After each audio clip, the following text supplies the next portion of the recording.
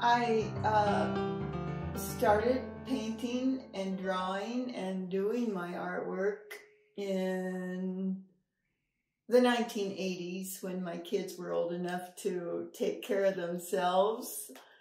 When you look around in Wyoming and the area that we live in, you see the land, you see the mountains and the foothills. So I thought maybe landscape would be the way to go. And it turned out to be my major concentration for my artwork. And I also experimented with a lot of media and settled on pastel and really connected with the way that you don't have anything between, just have a pastel stick and between you and the canvas. Pastel dust is a problem for most pastel painters. I use a dust mask because I've developed an allergy to the pastel dust. I also have an air purifier. This is a device that catches most of the dust as it comes down off the painting and goes into the filter there.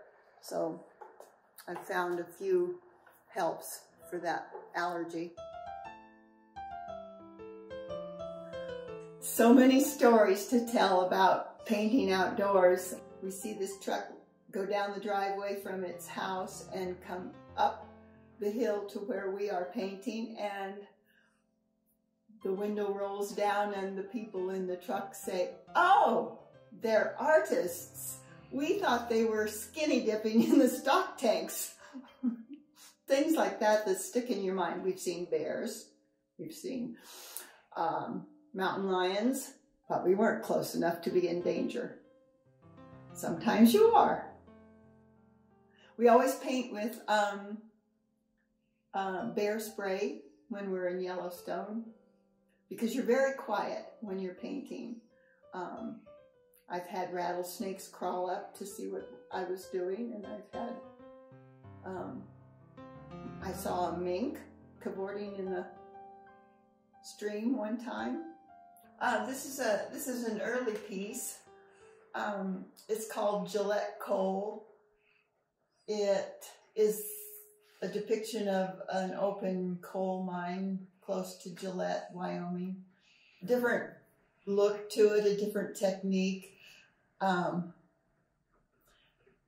More wanting to be true to the photograph, as I am not so much anymore.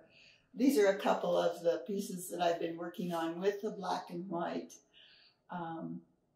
print of a photograph. So this is all my own color. I just decide what color I want to use, but the main thing is the value, whether it's dark or light. So this one's not finished. It's about halfway, and this one's about 90% done. So my painting buddy and I have a friend who moved to town probably in the 80s, and she was an abstract artist. This would be an example of the show that's coming up. All of us will have abstract pieces that we've done together for this show. Abstract art is enjoyable in the fact that you don't have to make it look like anything.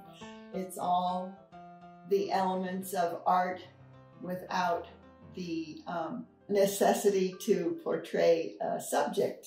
The subject is the elements of the art, the values, the shapes, the colors, the textures. All that is your subject when you have abstract art. This painting is a later painting, and it's a depiction of a hillside east of town, east of Sheridan, in the fall. This one seemed to paint itself.